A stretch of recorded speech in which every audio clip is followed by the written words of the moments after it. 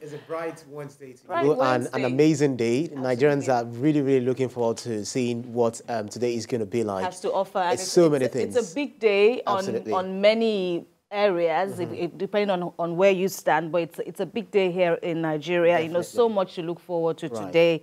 But then it's also a day of reflection, or another day of industrial action, you know, for some crop of workers, of Nigerian workers in Nigeria, as, you know, today is the second day of a two-day warning strike ordered by the Nigerian Labour Congress. And we've got some information which will serve as our starter conversation this morning. In Lagos, for example, members of the Nigeria Labour Congress shut down the port in the Apapa area in compliance with its two-day warning strike over petrol subsidy removal.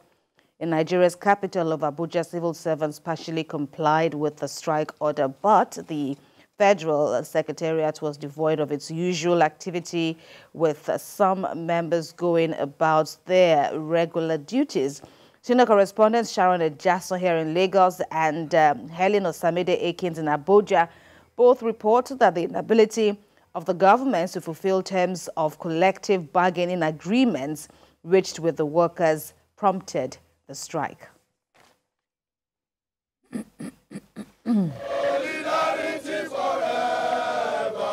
Workers in the maritime sector complied with the two-day warning strike called by the Nigerian Labour Congress, NLC, for Tuesday 5th and Wednesday 6th of September 2023.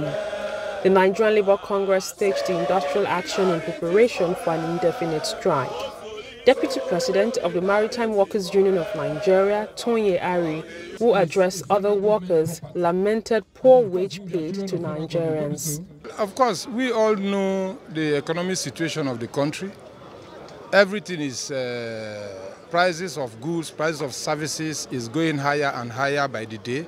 And the promise that the federal government will come up with their palliatives, we are not seeing it. And of course, the hardship is something else. So I do not think that they will see it otherwise. But definitely, it's the same pain that we have, it's the same pain that they have too. You know, when there is hunger, there is anger. After a National Executive Council meeting on the 31st of August, NLC announced the warning strike following inability of government to meet demands of workers. Some of the grievances of the workers are the federal government's refusal to reach agreement with organized labor on the critical issues of the consequence of the hike in the price of petrol, onslaught against trade unions and their leadership by the state and its agents across Nigeria. Others are the invitation of police to the national headquarters of NURTW, as well as the violation of the rights of workers to join unions in some organizations in the aviation sector.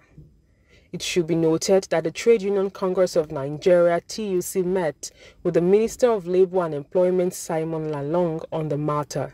It has become pertinent to appeal to the leadership of the Nigerian Labour Congress, NLC, to suspend its intended 2 days warning strike, as such action would be detrimental to the gains already been recorded on our course to securing a greater future for Nigerian workers and citizens at large. Workers across the country are hopeful that the federal government will accelerate the process of wage increase. Sharon Ejaso, TVC News.